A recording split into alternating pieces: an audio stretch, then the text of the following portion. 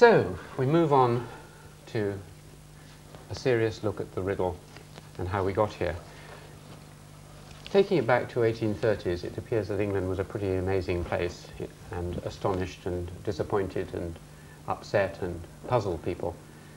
But why by 1830 was it such a strange sort of place? What had happened in the previous 100 years or so to lead to this situation? And in particular, why there? Why in the Midlands of this wet, poor, marginal community was there the first great shift from an agrarian world into an industrial world? And anyone thinking about it for a moment at the beginning of that period in 1730 would have thought, well, if it's going to happen anywhere, it's certainly not going to happen in England. There were many other places on the continent where, for instance, you might have expected it to occur. There were many bright, energetic, learned people. And so one of the puzzles is certainly why England? Why then? Why England? For instance, what about France, Simon? I mean, did they not have any ingenuity in France? Could they not have thought of such a thing? Yeah, I mean, obviously, stories we tell about why things happen depend on what we want to explain. I mean, if what we're trying to explain is something which connects together the factory system, automation, big and powerful machinery, rapid accumulation of profits, stuff like that, go back to 1730, look at France in comparison with England, there doesn't to any intents and purposes seem to be any reason why you would pick England, especially the Midlands and the northwest of England, over what was called then the great nation, France. Far higher population, very strong central administration of the state, very large and extremely well supported intellectual group of philosophers, scientists, engineers in Paris and elsewhere, rapidly expanding colonial control, vast international trade. It's very difficult indeed to pick out what it is that's going on in Midlands and northwest of England as opposed to what's happening in central France. Good way of getting at the puzzle is to think about the kinds of devices that were being built at this time and what they were used for. And one of my favourite examples is Vaucanson's duck. So Vaucanson is a young engineer born in the French Alps who was trained by men of the church in science and in religion. He left home when he was very young. He got into trouble with his teachers and with his family. He comes to Paris. His career in early 18th century Paris, I think, tells us a great deal about what was possible and what was not in France as opposed to England. What he does when he's in Paris is to make his name, when he's in his 20s, by building 3 automata. Automata are machines that mimic the behavior of living beings. They'd have been very familiar in market squares, on churches, in fairgrounds. What was unusual about Vaucanson's machines was their extraordinary technical skill.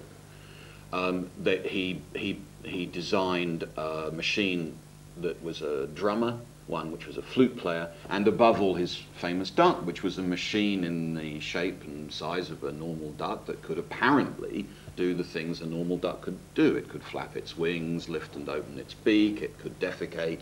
It was terribly impressive. It was put on show at the big Paris fairs. It was shown to the king. It stayed the image of what 18th century ingenuity is all about, to such an extent that, for example, there's a man at the moment who is in fact building a working, precise replica of Vaucanson's duck. So, Simon, the French had very skilled work people who could make amazing ducks and other things. The Germans had very good chemists and workmen too, who could make all sorts of things. And yet, neither of them led into a machine age based on steam power and so on. That seems to be the moral of looking sideways at that time. Yeah, I think there are 2 interesting aspects of that. One is certainly in the story of automata, and I think in the story of porcelain too, you have radical innovations of great skill and complexity which come through traditional societies, through court society, through relatively traditional forms of patronage of princes, of the wealthy, sponsoring, supporting creative individuals, precisely protecting them from certain kinds of pressure, often against their will. On the other hand, what you don't have is, and I think this comes out wonderfully well in the porcelain story too, is then the transition from adoption to use. And we spend a lot of time thinking about innovation and noticing when new stuff happens. And we perhaps don't spend enough time thinking about use, about what is common in the everyday world of people and how much that matters, not only to how people live, but what the next generation of entrepreneurs is going to think it's worth investing in and it's worth developing. And I think certainly the story of porcelain and Wedgwood and creamware is a marvelous example of that. Think about what people are using at least as much as you think about where the new stuff is coming from. Yeah. Well, the third case, I mean, coming back to England and Britain, I had the chance to go to Coalbrookdale, which is often thought to be the epicenter of the Industrial Revolution in Britain, the place where Abraham Darby found a new smelting process. And I'd never been there, and I was struck by all sorts of things. Firstly, this point you're both making, which is that the social structure within which innovations occur is absolutely essential. The great difference seems to be most continental countries have very stratified systems whereby most of these innovations occur at the top and most of the work remains there, doesn't spread out sideways. But in the Midlands at that time and in the north of England, you had societies with growing, middling sort of people who had a certain amount of money and interest in buying Wedgwood's pottery and so on. It was sold there and it was sold to London. So you have a different social structure within which the innovation is occurring, which encourages their activity. The other, that doesn't really particularly come out in Coalbrookdale, but that's an important element. What did strike me was this narrow gorge in which you have the clay for the pottery. They dig a hole in the ground, and all these magical things come out of it. First of all this clay, so you can make all your Wedgwood pots or anything else you like. Then iron ore, so you can start using iron in a really sensible and powerful way, lots of iron ore. But then how are you going to use that iron? How are you going to heat it and smelt it? And there is all the coal there as well. So, and you've also got water, a stream running down, so you can build up and use water power. So you've got four things all together, plus a population that is hardworking, and plus a society where they bonds of people, for example, Quaker influences which attracted Abraham Darby to that area, his Quaker relations. All that comes together in one particular valley with one particular point and starts this extraordinary process. So it doesn't start it, but it certainly emphasizes it.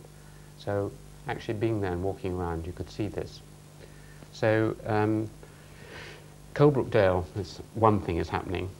In the two instances you've given, something else is happening. But to return to the factories and Vaucanson's factory, I mean, why didn't it mass produce useful things?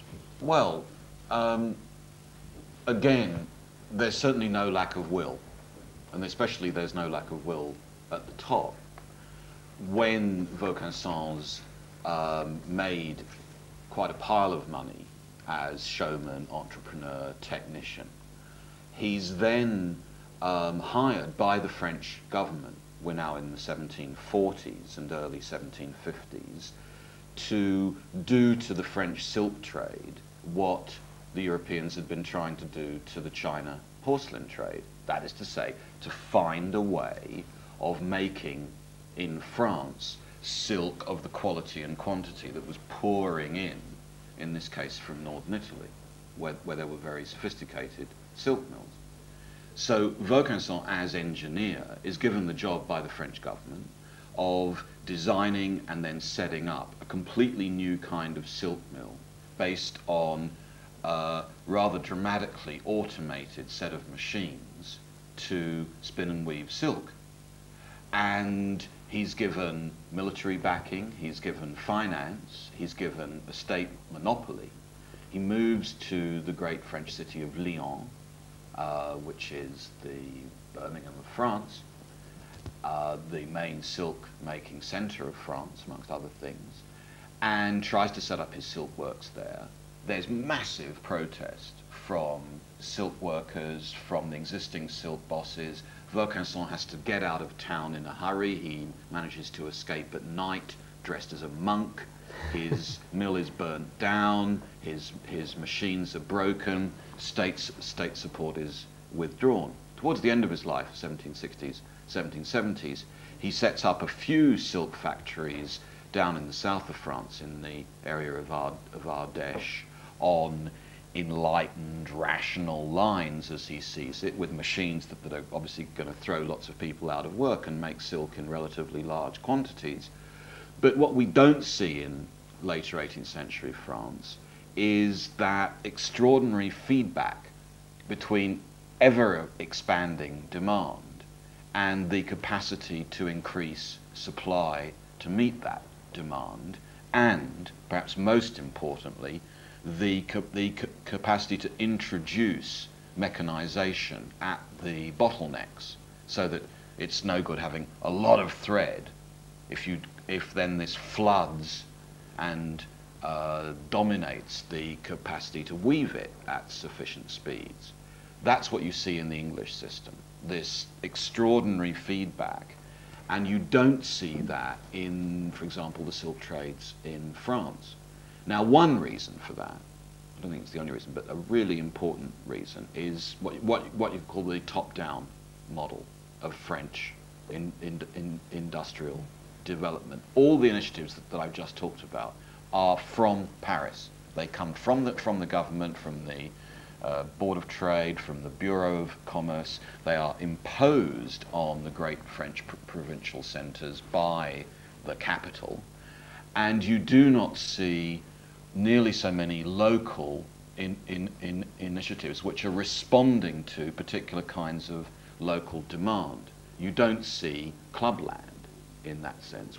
What you see is a rational, planned, absolutely sensible, and in the end rather ineffective system of automation and industrial change. Well, that is fascinating, because our views on this are obviously very similar, because when people have asked, they've been searching for the cause of the Industrial Revolution in England for a very long time, and many people have despaired of finding it, and they've always said there is this X factor, this special factor. Now, none of us believe that the British were in any way superior in intelligence or in any other respect. Therefore, it can't be in the individuals in the system, but it's in the organisation of those individuals in relationship to each other. Yeah. It's partly to do with the social structure, as we've said, but it's also this ability of people from different spheres of life to collaborate and work together. And this is a very old and strong feature of English society. It goes back into the medieval period, the medieval guilds, and then up through the concept of trust and trusts, through the setting up of all sorts of associations, religious associations, nonconformist sects, for instance, economic things such as the insurance companies, the Bank of England, Lloyd's Insurance. All these started as trusts and as groups of people. Likewise, social clubs, political clubs, all sorts of clubs, where people pool their efforts, as we are trying to do here, bringing whatever talents they have, sharing their expertise from different spheres of life. And the particularly odd thing was that you got industrialists, clergymen, businessmen, sitting round evening after evening. Many of them met the Lunar Club and so on, met once a month, full moon. They'd sit round and they would talk about their problems, and one would say, look, we've got a real problem here. I wonder how we can get this stuff to weave better. And someone across the table from an entirely different sphere of life would say, oh, well, I've got some analogy in my sphere. They'd bring them together, they'd share it, and then they'd work together. And that ability to pool, to drop hierarchy and to drop all their individual differences, to focus on a common problem from all their different spheres of life is a very difficult thing to do. Very few civilizations have been able to do it over long periods. To retain your individuality and at the same time to work in common, to forget class, regionality and background, and to set up these little pools of activity all over the country, in Scotland, in England and so on. And this seems to me to be one of the really special things about that period, which I don't see so much, certainly. Yeah, I mean, there are lots of examples of ways in which that kind of association actually mattered to industrialization and the automation of production. I mean, certainly in the lowlands of Scotland from the 1730s until the 1780s, that's a society which is particularly characterized by the strength and the vigor of local political, religious, economic, scientific associations. And we also see in lowland Scotland a very rapid rate of what contemporaries at the time called improvement with a capital I, which begins to make Scottish enterprise dominate the whole of the British economy, really, pretty rapidly. Similarly, the story of Edmund Cartwright, who's an Oxford Don, and local clergyman in the Midlands, in 1784, Cartwright is essentially having dinner with a group of local industrialists. Their problem is just this: they can make thread very, very fast and in large quantities, but they have a block at the process of weaving. And since weaving is certainly not automated, but done on hand looms still, their problem is that they can supply far more thread to weavers than weavers can then process rapidly. Cartwright's heard about a machine which is on show in London in 1784, which is an automaton which can play chess and win. It's in the shape of a Turk, because all exotic things come from the East. And Cartwright's read about this in the newspaper. He may even have seen it, because it went on tour. And Cartwright says, if people are clever enough to build a machine which can play and win at chess, surely we can build a machine which can weave cloth. And this provides Interrupt you again. Clubs, do you think clubs are the solution to British Industrial Revolution?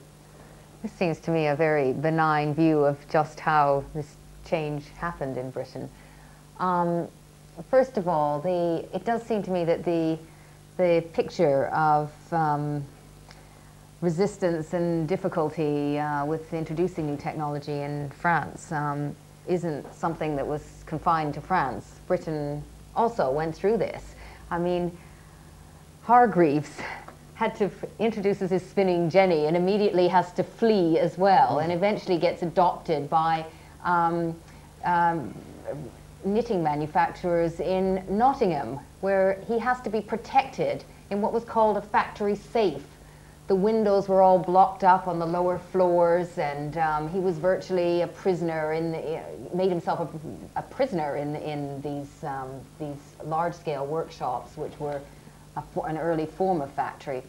But the clubs were, yes, I'm sure they were, there's a lot to be gained with all this discussions that's taking place across various groups and from people from various parts of the country as well.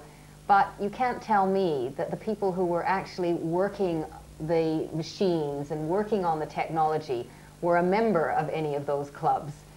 The artisans, the people with the technical skills were not part of these groups. They were not from the educated middle classes or from the gentry. This was a gentlemanly discussion that we see in the sort of club society of the 18th century. I think there's something to be said then about the forms of sociability that link together precisely the kinds of artisans that you're talking about. I mean, if what we're trying to explain is relatively dramatic, both in terms of space and time, changes of automation, of industrial production, and of supply, as well as demand, one of the things that has to be explained in the British case is the extreme rapidity with which subtle advantages in one site get diffused throughout the economy. And I think what's striking in comparison with the French case is that the French system works by the sale and preservation of monopolies, which are granted and ferociously defended by the state.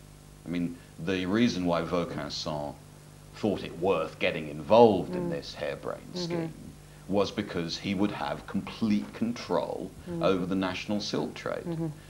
And I think what Alan's story about clubland and association does point us towards is that that's not confined to a genteel, high bourgeois sector of life. On the contrary, where I think Alan's approach might pay real dividends for us is to make us think about the ways in which artisans themselves gather together. James Watt's career is a superb example of this. I mean, after all, he starts as a relatively poor instrument maker, gets a job with Glasgow University repairing their instrument collection, and you see relatively high degrees of social mobility and of association, I think above all of communication of skills across the country between precisely the crucial people that you're talking about. So yeah, if we think about, you know, polite St James's West End clubland alone,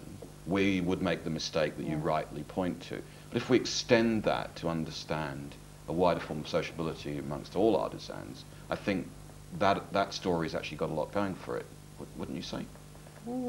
Possibly. I think we need to know much more about how artisans related to each other, how they traveled and how these skills were diffused. And just, I mean, what is really interesting is just how quickly those networks of knowledge spread. Absolutely. That someone like Bolton or Wedgwood or whatever, they were outsourcing all of so many of those processes to an amazing array of people, and they knew exactly who was the guy who was the best person at gilding this little piece, or who could make this precise piece of instrument, and they would send their things all over the country to be completed in this way. So I think there does seem to have been an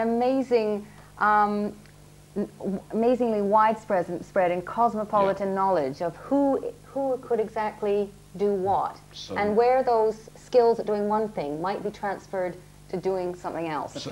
Doesn't that explain a little bit the difference between what's going on in Britain and what's going on in France, in the sense that the presumption in Britain is first and foremost that an innovation is supposed to make money. It's supposed to be commercialized.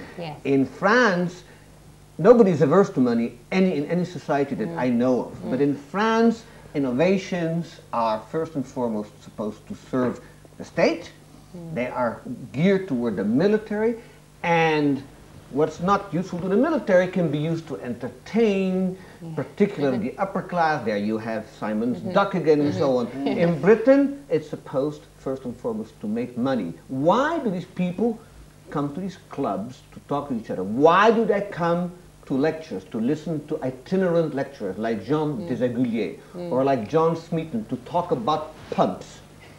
It's because they feel that somewhere something could be said that would help them to make money.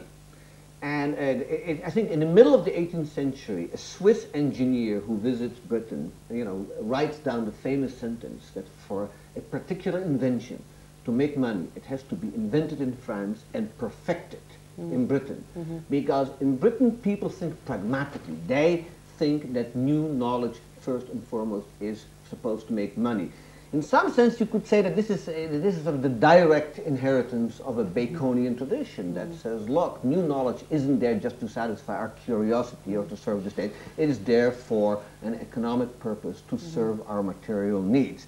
Now, I think it's a difference in degree, but the more you read about 18th century Britain, the more you feel that they are really imbued with this, not just the merchant classes, but even the upper classes, even the landlords want to read about farm practices because they think this will increase their rents. And mine owners want to read about pumps, and so on and so forth. People want to, knowledge is supposed to make money. That, I think, is a key to modernity. And I think the Germans and the French are lagging a little bit in this respect, and other nations in Europe even more so. Britain develops this at a very early stage, and that is one of the keys of why something, by the middle of the 18th century, Britain seems to be going a different way. It may be symptomatic of the differences between a highly innovative society like Britain at the time we're talking about and some others. If I throw in the sad words in the preface to a book by a man in China called Song Yingxing in the early 17th century, when he writes a book on the technology of his time. He reviews all the useful arts in the book called The Exploitation of the Works of Nature, Tiangung Kai Wu. And in the preface he laments, look, I'd really like to have made this a better book. I'd have liked to have got some people together to talk about the things in this, but I've got no funds, and so I've had to do all this myself. And as for you, sir, who might be picking up this book in a bookshop, you'll probably want to cast this aside without reading it, because it certainly won't help you advance in the Imperial Civil Service at all, so forget about it. Which gives an indication, I think, of the different motivations he expected from people in his society when it came to thinking about technical utility and innovation. But Diderot's Encyclopédie did precisely this. It gathered together the useful arts. It set out how he found people, Diderot and D'Alembert, they found people to describe the technologies. They had amazing plates made to actually show how these machines were made and how the processes were carried out. There were many fine dictionaries and encyclopedias produced in Britain during the 18th century. Most of them were just drawing a lot of their descriptions out of the Encyclopédie. But do you think that having encyclopedias helped anybody invent anything? I think, Simon, that you could probably not say, I am going to invent a better printing press. Let's open the Encyclopédie under printing. But I also think that part of technological success, part of figuring out that something might work better is, particularly if you're new, if you're approaching a subject with a fresh mind, to realize what can actually be done, what is being done. And I don't think that anybody could actually say set up a pin factory. You know, there's a wonderful set of images in the Encyclopédie about the pin factory, which reputedly inspired Adam Smith to the famous first chapter in his Wealth of Nations. Now, I don't think that anybody could, if who knew nothing about pin making, could look at that entry and say, wow, I know everything there's to know about pin making, let's open a pin factory. But suppose you already knew something about pin making, okay? Then looking at those pictures might give you a little bit of a better idea, you know, just to reorganize your shop, divide the labor a little bit better, experiment. That's how the French are doing. Maybe we can try it that way as well. Remember that a lot of new knowledge applied to production consists of what we would call recombination. Okay? Take two pieces of knowledge from very different spheres and put them together in a novel way. Now, how would you have access to this? Well, the first place you'd look at is something like an encyclopedia or an engineering textbook, and which is the sort of internet equivalent of the 18th century. It puts together the body of technical knowledge in an organized form. And one of the great advantages that Europe has and that China does not have is that something called alphabetization. The encyclopedia and dictionaries and so on can be organized in a sense that when you know that you're looking for something, you know where to find it. Sure.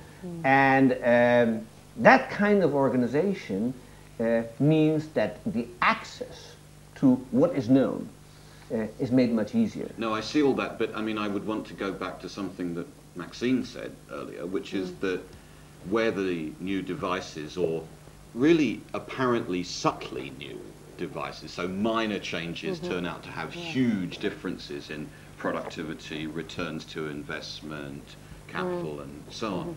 Where where those are coming from, I think I would want to argue, have something but not that much to do with what is written. And it's a big problem for us looking back to the 18th century, that we so often have to rely on writing on what is printed. I mean, my impression, just thinking about the sciences on their own, is that most of what matters is going to be achieved by the transmission of people.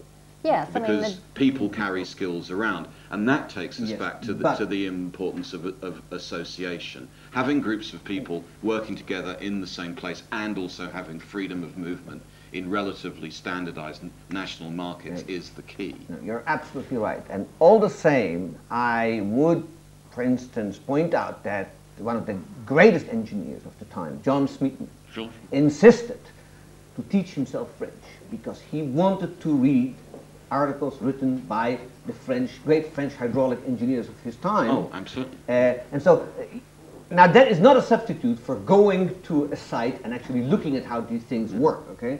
But particularly in things like hydraulic engineering, where there's already a fairly high level of sophistication in terms of the use of mathematics and so on, there clearly a great amount of information is transmitted in writing. There are other industries, particularly I think in things like pottery and other chemistry-related industry, where the knowledge is still basically uncodified because the underlying scientific basis doesn't exist. Yeah, I mean, I'd certainly want to distinguish between, but also connect diffusing printed information, which is one thing, it's very important, it's certainly not the whole story, and working on paper.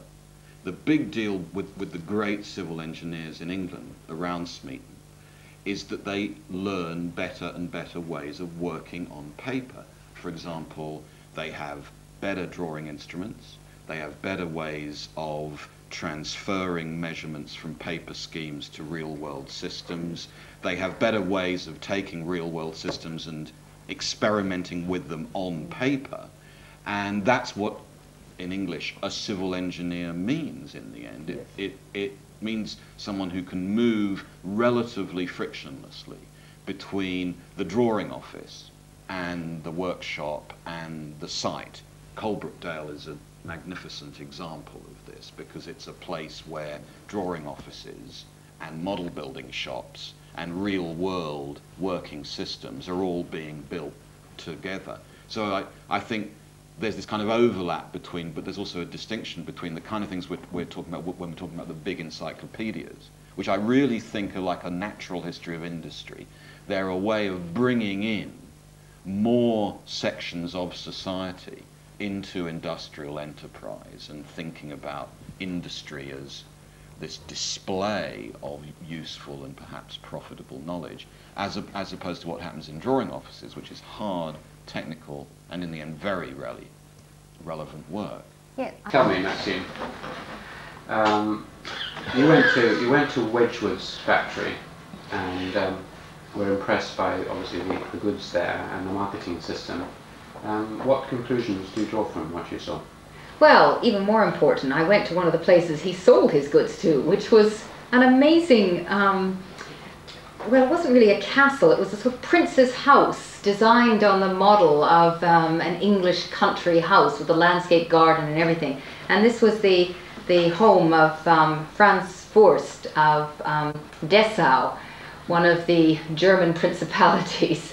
And this prince has the largest Wedgwood collection outside of Britain.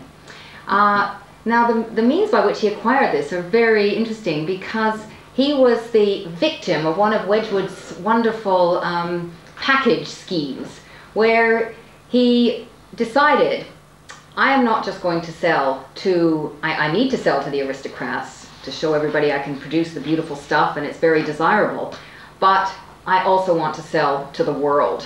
And so he took his creamware and his fine earthenware, his black basalt ware, his vases, and he packaged them up and sent his packages out to the German states,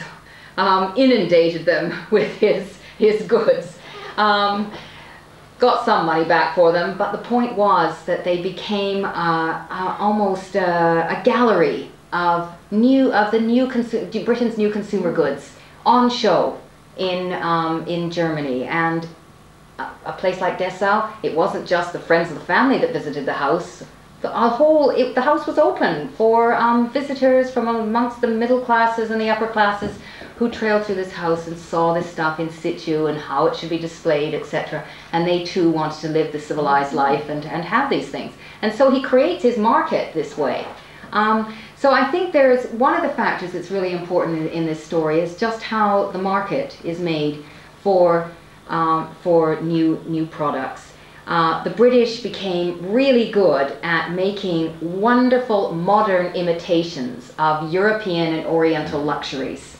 They said, we're importing this stuff at very high prices. We can produce them just as well. We can produce modern versions of them with new technologies, using machines, using cheap metals and gilding them over or whatever, using alloys of various alloys of metals and other chemical combinations, using coal instead of wood in the processing, and still produce stuff that looks fantastic.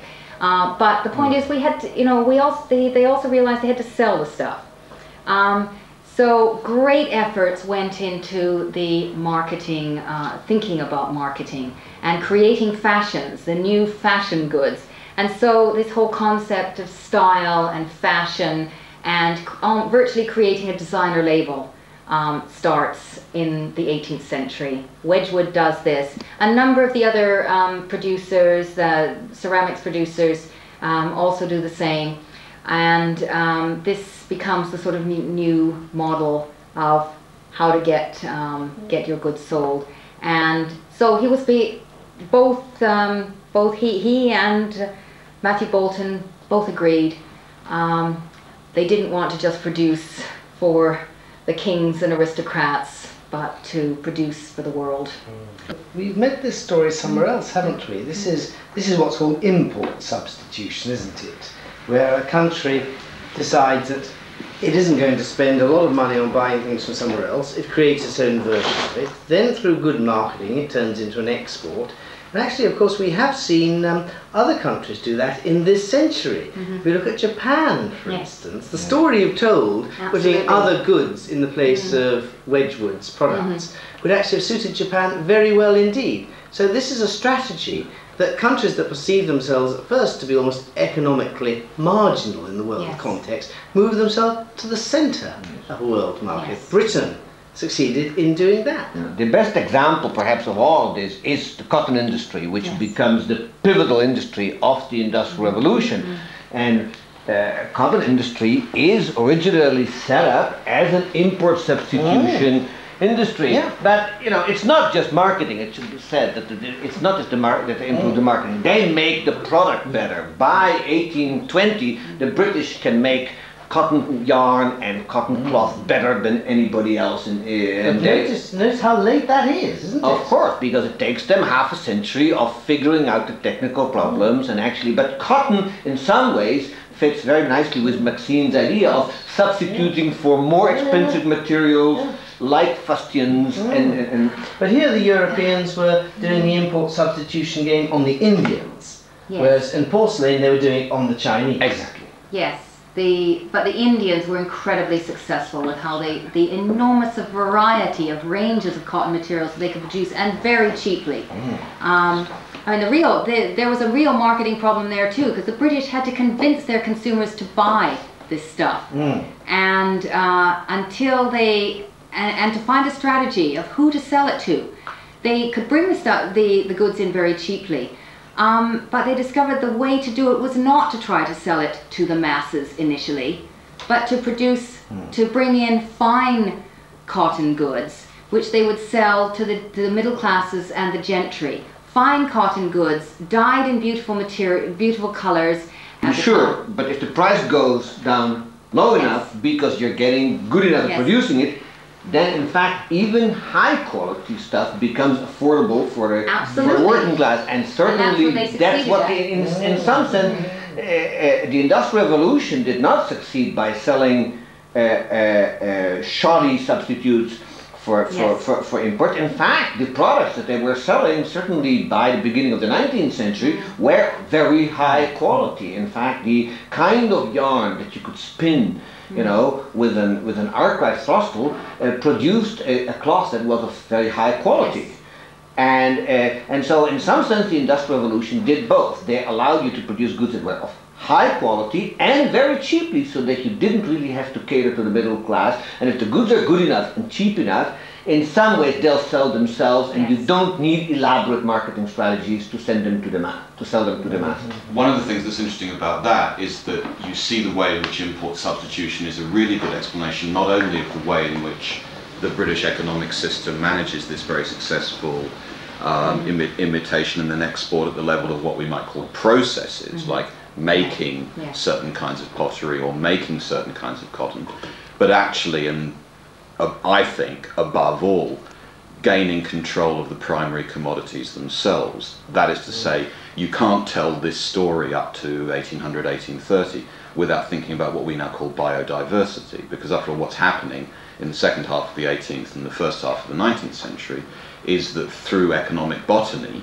the British are gradually controlling the circulation and even the production of the primary goods, the tea, the cotton, the sugar, and so on. I mean, the indigo, and one could extend that list. The cobalt blue, I mean, all these processes.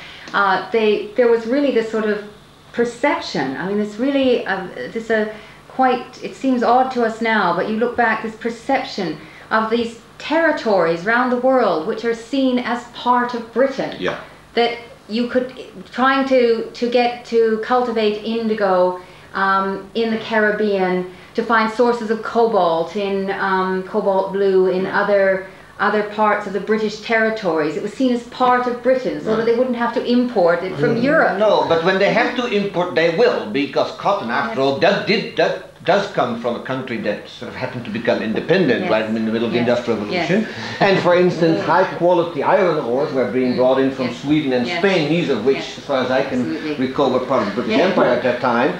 So they get the stuff where they can. If they can control it politically, all the better. But it is not an absolutely necessary condition for them. You're right about that. Well, but I think one needs to concentrate here on how it is that the British system controls not only, say, Bengal and large sections of the West Indies and so on, but how it is they control the sea lanes that link them even to plantations, as they would say, which are not under the direct control of the British Crown. And that means sort of pulling focus a bit and not just concentrating on Lancashire and the Midlands and the lowlands of Scotland, or even Western Europe, but actually pulling back to British maritime control over a vast section of merchant trade, first of all in the whole of the Atlantic economy, and then in the Indian and Pacific economies too. I mean, and this is what so many of those 18th century wars were about. It was Given blue water policy. Given all this, then, how does it come about that somebody like Adam Smith in the later part of the 18th century is labouring to convince people that colonies are not a source of profit? Well, because he has spectacular examples in front of him of the wrong way to run overseas territory, and obviously what a canny Glasgow professor will first think of, given that his best friends are tobacco merchants in Glasgow, is the catastrophe of the Spanish Empire. I mean, that's the example which he trots out in his book in 1776, and what he's arguing about, and it stays an argument in British thinking, both in the lowlands of Scotland and also in Whitehall in the Colonial Office, is the problem of areas like India. I mean, how is the East India Company going to survive? What is its economic as opposed to political function? Should Britain be a land-based Asian military and economic power? Should it stay on the coast? Should it emulate, to a certain extent, the Portuguese and Dutch?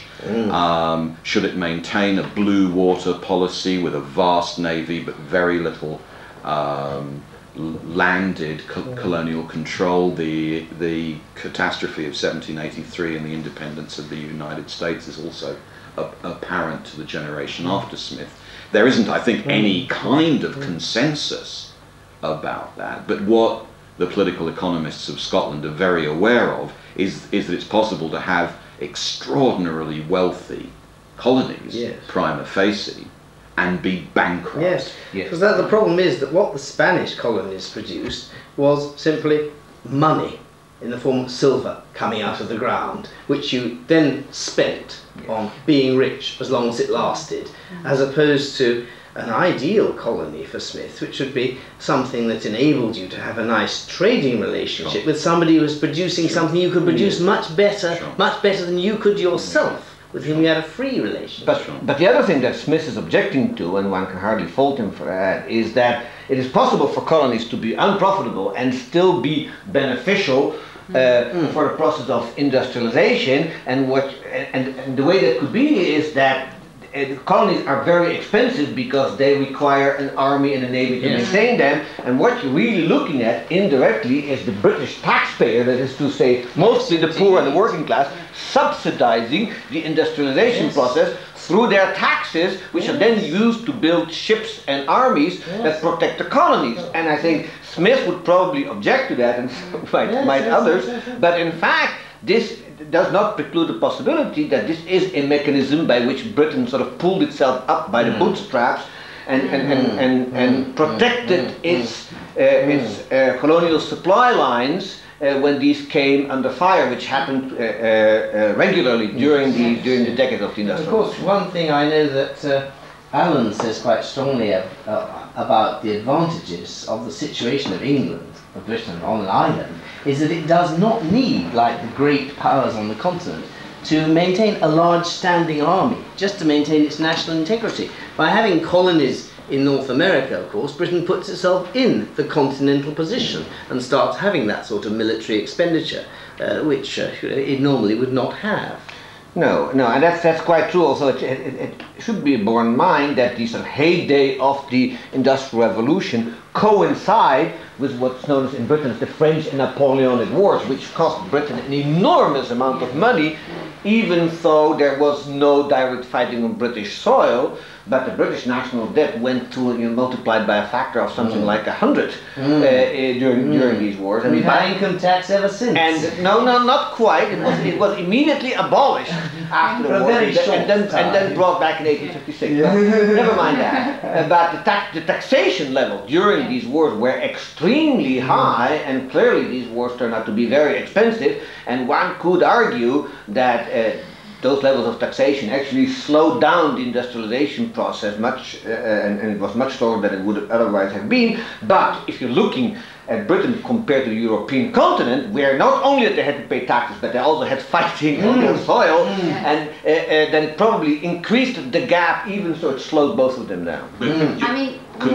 Couldn't you also turn the argument around and say the capacity of, as we keep on saying, this rain-swept, slightly isolated group of islands off the northwest coast of Europe to maintain fiscal survival from 1793 to 1815, even though it's paying enormous amounts not only to keep its own navy afloat, but also to subsidize most of the European armies in the field against the French, shows you that you have already a relatively efficient national system of excise which is capable of gathering and knowing what it is gathering in tax at a relatively high level. And beyond that, a nation that not only is efficient in raising taxes without triggering a national rebellion, but also a nation that is capable of borrowing enormous amounts of money from its own people, from financial institutions in other places,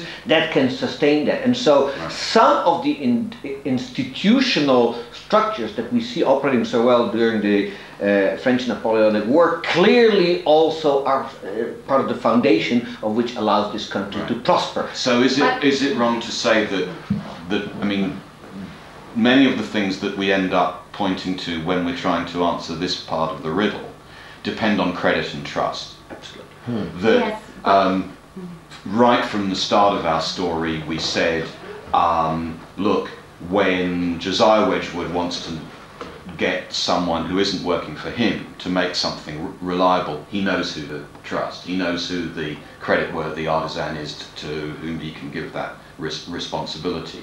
When you have very good information flow, that means you must have very good systems of assigning creditworthiness and trustworthiness to different sectors of the economy. And now we're saying, look, the capacity of the whole United Kingdom to survive and, in large measure, at the top of society, prosper between the 1790s and the 1820s is because it has this extraordinarily robust credit and trust system. And when we listen to Alan tell us about clubability, associativeness, again, we're talking about a society in which mutual trust, at least within small face-to-face groups, is very, very high. I will confide in you about my own problems and you will be able to come up with some kind of answer. So then I think the question becomes, why is this society, at least in certain parts of it, found a way of assigning creditworthiness and trustworthiness so effectively in comparison to some other societies? I think that the market plays a big role in that. I mean, this is a highly urbanized, highly integrated economy. One that throughout, you know, for most of the 18th century really had been very integrated into the market. There was one shop to every 50 people during the 18th century. Now, some of these may have been very small scale, but everybody was having a very active relationship with buying consumer goods and all kinds of exotic consumer goods, tea, and everybody sort of having access to their local tea shops, etc. But also an economy that not only has the capacity to bear this enormous debt burden and to bear all this taxation, but to also continue to buy the new consumer goods it was producing. So when later on Napoleon abuses the English as a nation of shopkeepers, he's pointing to one factor in his own defeat. Yeah, but he in fact doesn't get the entire picture, because I think Maxine is absolutely right about the markets, but we should keep in mind that markets do not just pertain only to commodities that you buy in shops, they also pertain to labor, to capital, and to land. That is to say, what economists call the factors of production, and that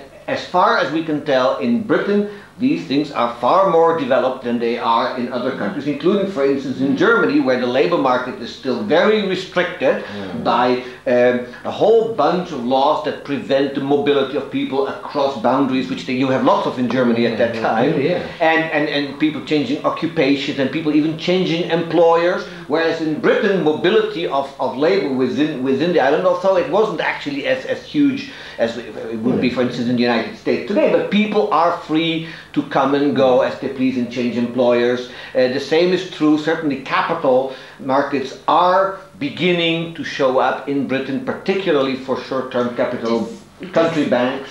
Despite the laws against the export of artisans and machinery. The very fact that those laws exist suggests people are noticing it's happening and want to stop it. There are lots of laws in Britain that were ignored, prohibit what's actually going on. That's always right back to the seventh commandment, which is a proof that the ancient Hebrews must have committed a lot of adultery. I think that I would deny that.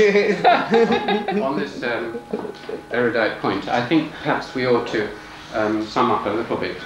It looks as if there are a whole set of conjunctures, factors. There are natural resource endowments which are helpful in Britain. There are certain forms of social association which seem to be helpful. There's freedom of labour and so on. There's a reasonable craft tradition. But using Simon's metaphor of drawing back, obviously we're not going to get any further in actually finding out why Britain at that time, why not these other countries, unless we look more widely, because what has come up several times is shipping. I mean, all this could have been halted, if possibly, in some way, if Napoleon had won. And one of the reasons he didn't win was obviously the British Navy and Britain's wealth. So shipping played an important part there. the control that we've heard about of the primary markets is important, the export of cotton, the import of cotton. You couldn't have had a cotton revolution without the shipping that had developed. But why had it developed, particularly in Britain? And why Britain and Northwest Europe? A lot of what we've heard shows that there is really a tiny infinitesimal gap between France, Holland, Germany, England, Scotland, and so on at this time. It's just very, very, very small. Britain just had an edge. But this whole area seems to be, in many ways, very active. And in order to understand why that area and why shipping was so important, I think we need to draw back to a longer period and a wider area to try and solve this mystery. So let's do that.